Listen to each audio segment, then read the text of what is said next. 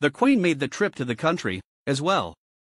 After the Duchess of Sussex made a flurry of appearances in early March that culminated with Commonwealth Day events, reports emerged that we had seen the last of Meghan Markle until after she gives birth to her first child later this spring. And yet, we barely had to wait a few days before she appeared again this past weekend for the christening of Lena Tindall, daughter of Zara and Mike Tindall. Zara, daughter of Princess Anne, is Prince Harry's first cousin. It was also announced that Harry was named as one of Lena's godparents at the service, held at St. Nicholas Church in Sherrington, Gloucestershire. These sorts of formal royal occasions are, of course, not infrequent, but this one had an unexpected number of interesting little nuggets. For one thing, Meghan's appearance, of course, generated much excitement. She wore a blue beret giving off a bit of a Parisian vibe and a vintage burgundy Dior coat, with some oversized buttons. The Queen also attended the service, which, in and of itself, was sort of notable, in that she skipped the christening for Prince Louis, Prince William, and Kate Middleton's third child, last year. The Queen also was photographed holding her own umbrella as she left the church, which seems like the sort of image that is just asking to be made into a meme of some kind. Prince Philip was not in attendance. Also intriguing, the christening was not attended by the Duke and Duchess of Cambridge, who made their annual St. Patrick's Day appearance in West London with the Irish Guards for a ceremony on Sunday. William is a godparent to the Tindalls' oldest daughter, Mia, who is 5 now. It would seem even those who live in the area around the church were not anticipating the high-profile christening in advance.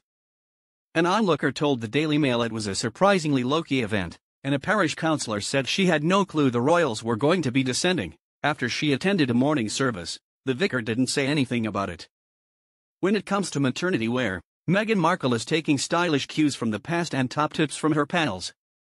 Wearing a vintage 1960s coat by the former Dior designer, Mark Bohan to attend the christening of Zara Tindall's daughter Lena Tindall in Gloucestershire on Sunday, Meghan, who was 8 months pregnant, drew Jackie O. comparisons. In brown silk, the couture coat featured a high neck, 3/4-length sleeves and oversized jeweled buttons. Purchased from the London boutique William Vintage, this link opens in a new tab, which has a store in London's Marylebone and sells online, Farfetch. Comfy's link opens in a new tab and onestibs.comfy's link opens in a new tab. The look has been compared to a similar outfit worn by a then-pregnant Jackie Kennedy back in 1960, when she was expecting John F. Kennedy Jr. Although the fabric is different, the shape of the coat is strikingly similar. It's not the first time that Meghan's style has been compared to the former First Lady. On Wednesday, the pregnant royal wore a cream pillbox hat, Kennedy's favorite hat style, to accessorize an outfit by British designer Victoria Beckham while attending a Commonwealth Day service at Westminster Abbey, alongside her husband Prince Harry and amongst other royals, Queen Elizabeth. Typically avoiding maternity wear, the royal mom-to-be has relied mostly on clever styling of non-maternity wear, custom-made pieces by her go-to designers such as Givenchy and most recently, a handful of pieces from William Vintage. All 3 vintage pieces are from the 1960s, an era famous for its trapeze-style silhouette perfect for the latter stages of pregnancy. Last month, Meghan wore a 1960s cashmere coat from an unknown designer, for an official visit to Bristol.